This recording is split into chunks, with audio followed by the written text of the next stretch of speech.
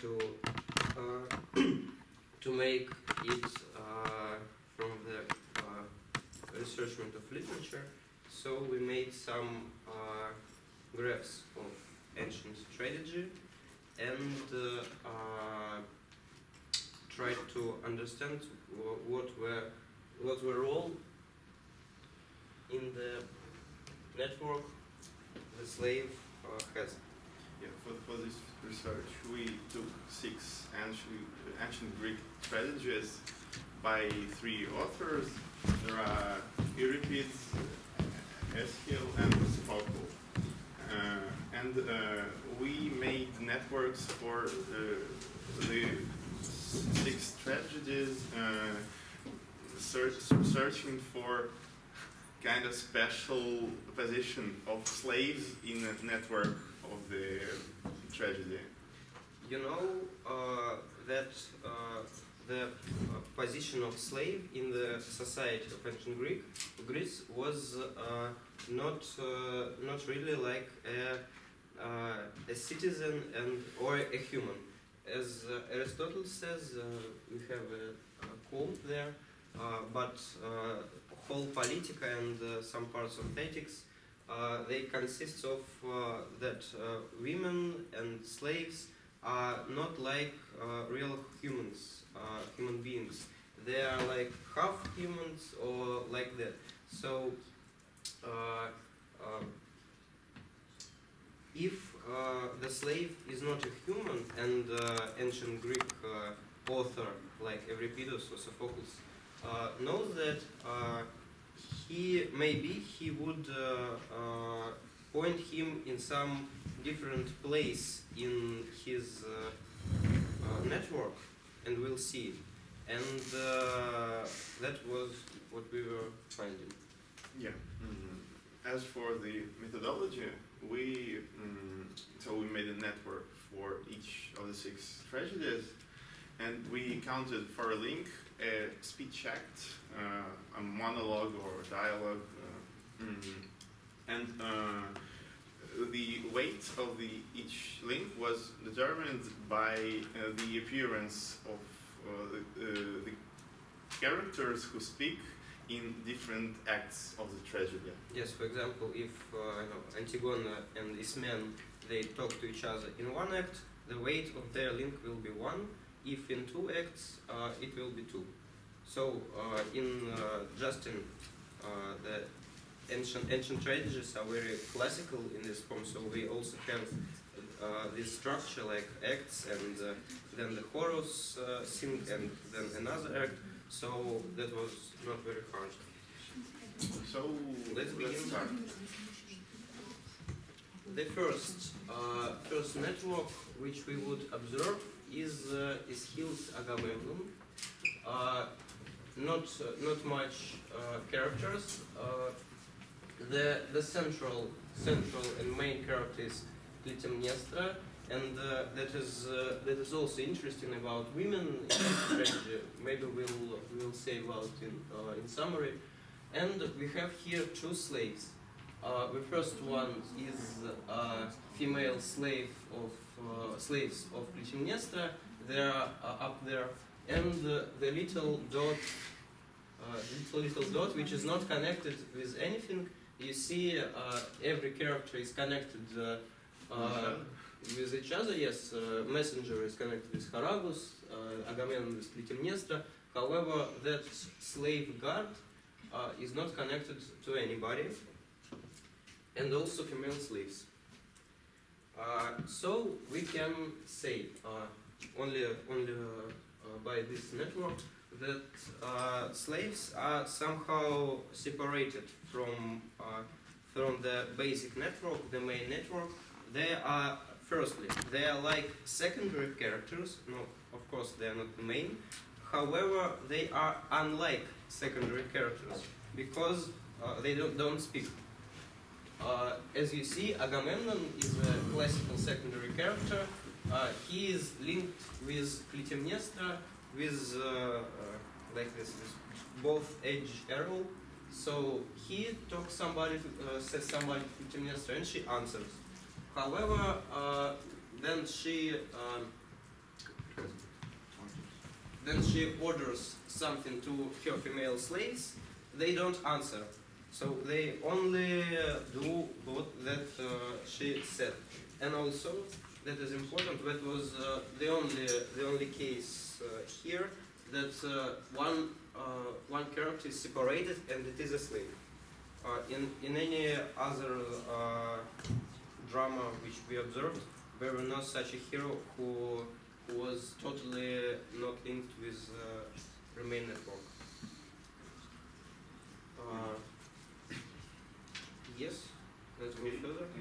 The next case is another very important Greek tragedy, Antigone by Sophocles. And here we can observe the figure of the slaves out there. Yeah, they are connected to Creon, who is the main character according to the network. It's not Antigone, as it may seem when we read the tragedy by close reading. And in the network, we can see that, in fact, Creon is the lead character here.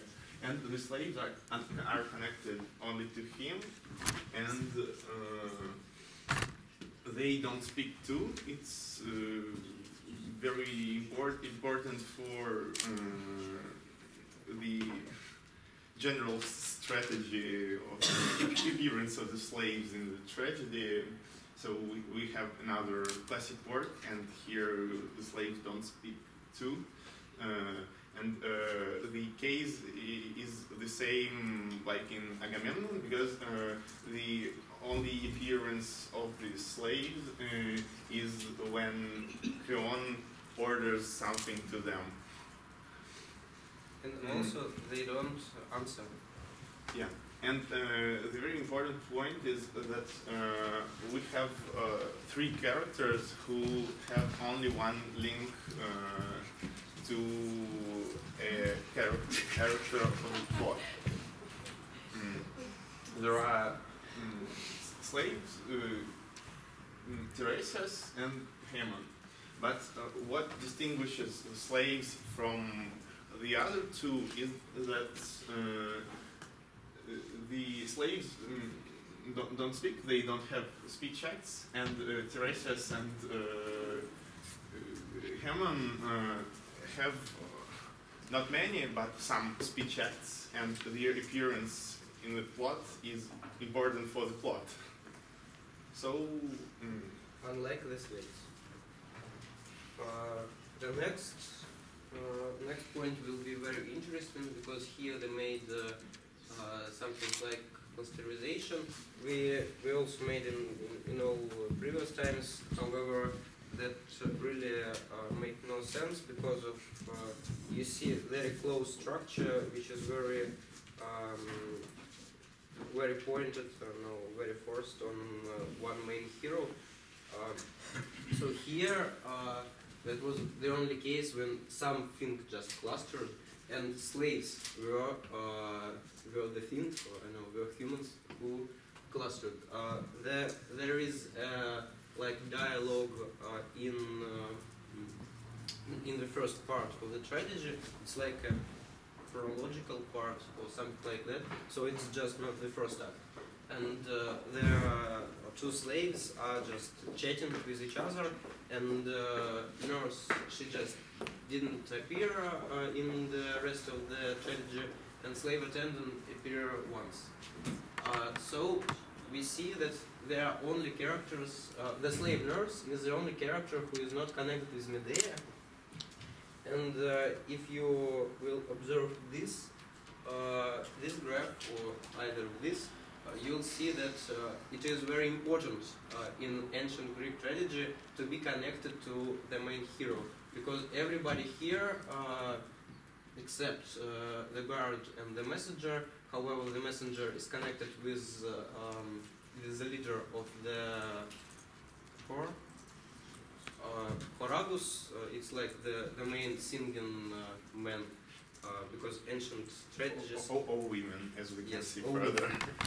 because ancient strategists are like a dialogue between characters and the chorus. So the leader of the choir is very important, and here the nurse is not connected with Medea, the central character. That's also important. You see that they are chatting with each other with both age arrow, and slave attendant is chatting with Medea. That was the first case when the slave was talking something to the main character. Okay.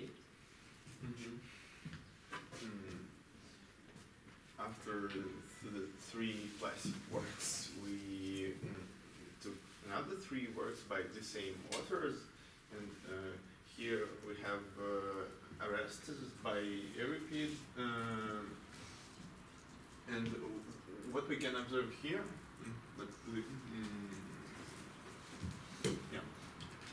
we have here an interesting case, but in the general structure, the color of the network is very light, so it's hard to see some important points. It's our fault, but it's easier to see it here.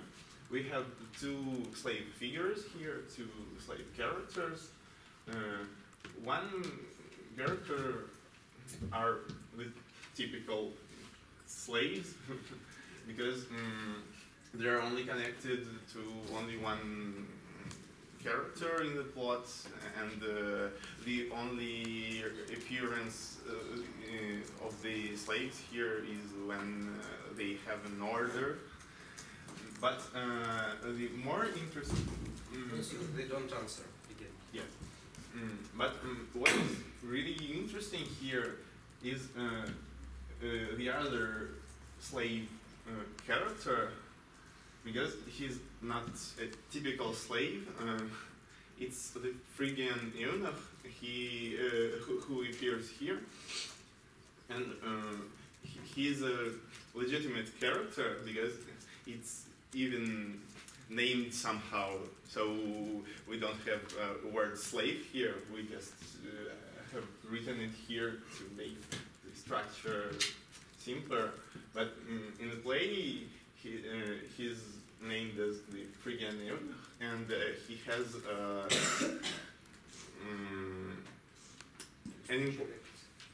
Two speech and acts. Yeah, he has two acts of speech, and despite being a slave, he talks to two important characters of the plot. Not to one, but yes, as you could mention, our first three tragedies were like more classical in the network or shape, and so we put like them, so that in the first part of the presentation we discuss like the main features about slaves, and now some extra points or interesting things.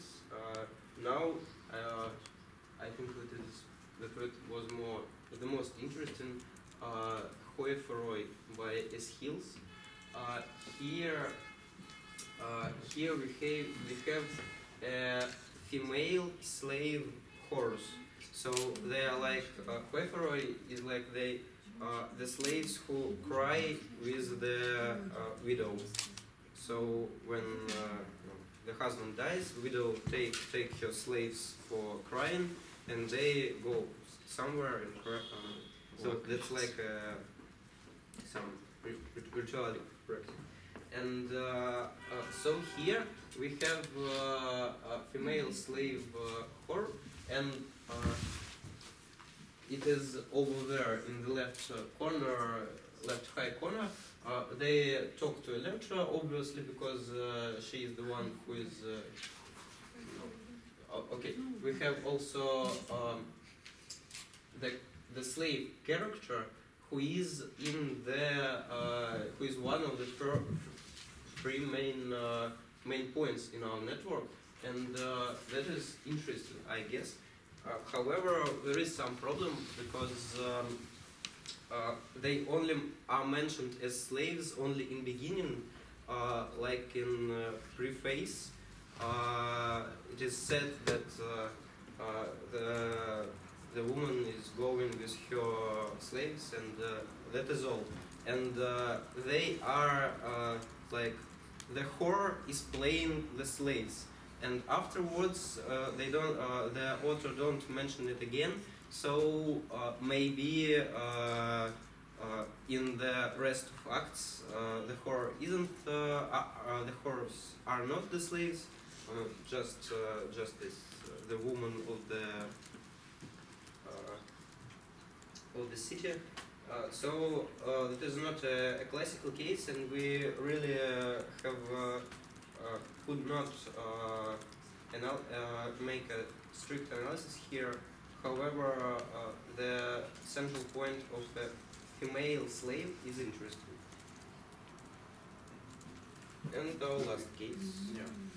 Our last case for today is Oedipus the King by Sophocles, and it's interesting for us because we have 4 slave characters here. We have 2 servants, we have a guard, and we have a slave. The most important here is that all those slave characters are in the same position, but the only difference is between the is in the quantity of speech acts.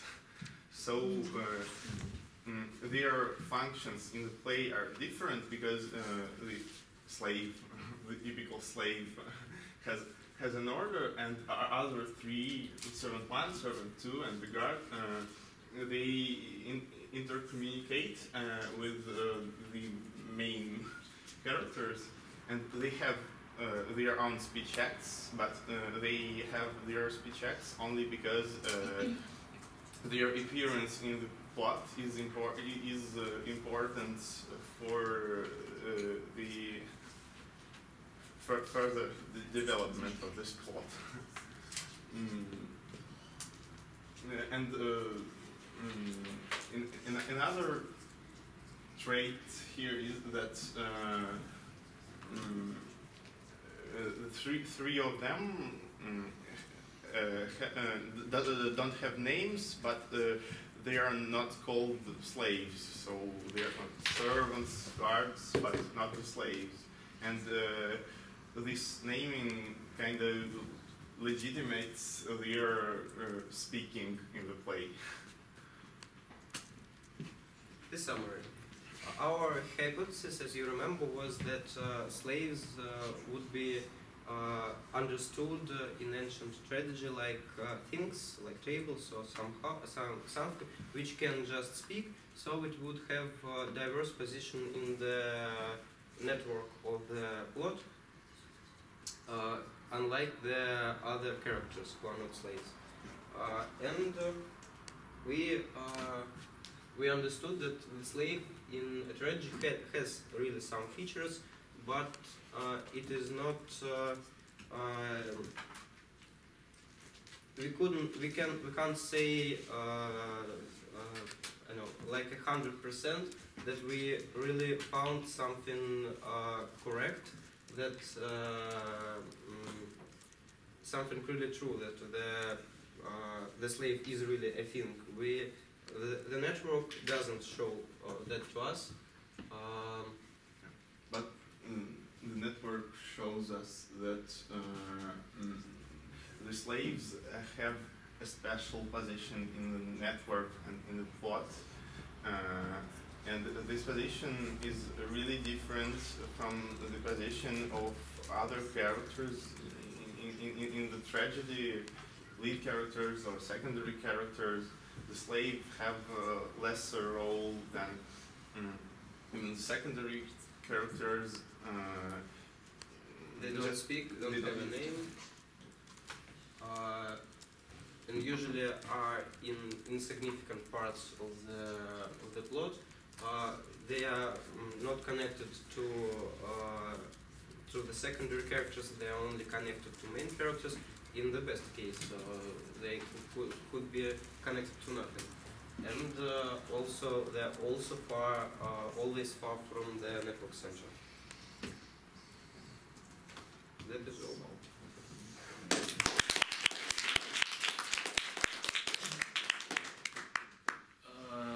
That was great work. You had an actual research question, you found yourself some data, and then you used network analysis to answer the question. That was really great. I have a ton of questions, but maybe you should go first.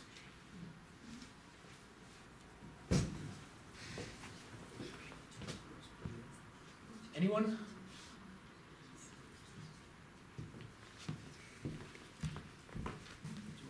Well, I do, of course, but Go ahead, go ahead. students first. Кто ничего не хочет спросить? Можете по-русски, если вам стрёмно, по-английски. И французский. That's it.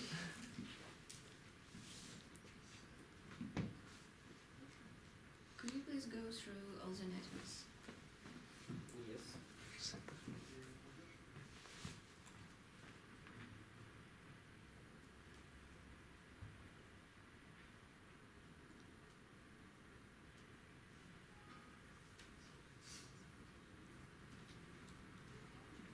That was the last.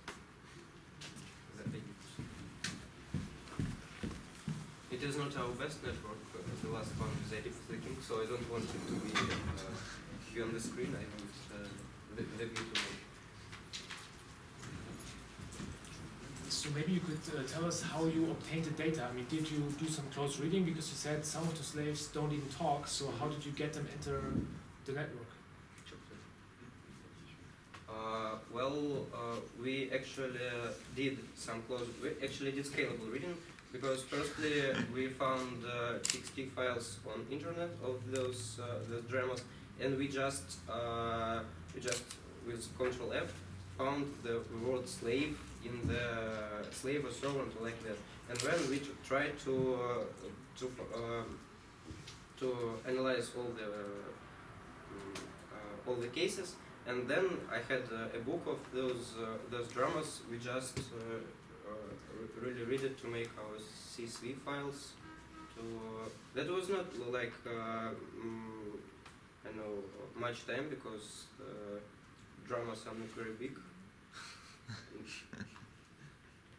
I like that you call it scalable reading, which is what it is. So it's a good approach, of course. Yeah. I'm actually interested in how did you come up with the original idea to, I mean, what made you think that it would be interesting to study positions of slaves? I mean, was it like were you just sitting and, out of nowhere, or were you inspired by something? I think we were inspired by two things. We were inspired by this statement of Aristotle, who said in Politics that the community can be formed only of men and women, and slaves Aristotle, should be inspiring research since should be excluded. And the second point that is inspired us, I think it was actor network theory, or some objective-oriented ontology, or something like that. When we count things as the actors of as the participants in the plot, and we can attribute some human functions to non-human objects. And this is sort of the reverse. Yeah, and we wanted to compare the position of a slave and how it is distinguished to a man and to a thing. So it was kind of intermediate position. Cool, nice. Because actually, I mean, when we started studying Russian drama, I mean, there were no slaves, obviously, but there were servants, of course. And it also, you start seeing how servants, play some roles that you do not expect them to play, for instance. And they're different, because in your case, I think the most distinct feature here is that slave is usually connected to one person, because, well, he has a master, right? And in Russian drama, for instance, sometimes servants are actually connected to more people than their masters, so to speak. For instance, if you take a revizor, I mean, Osip is connected to as many people as Hlistakov himself, because he is the one through whom they try to approach him. And that's interesting to compare, I mean, these differences. So yeah, I think it's a great idea to study. And of course, the thing that, I mean, the quote by Aristotle that you mentioned, of course, calls for studying the differences between men and women, but that's another Yes. question. Yeah. All right. More questions? Okay. Yeah. Спасибо.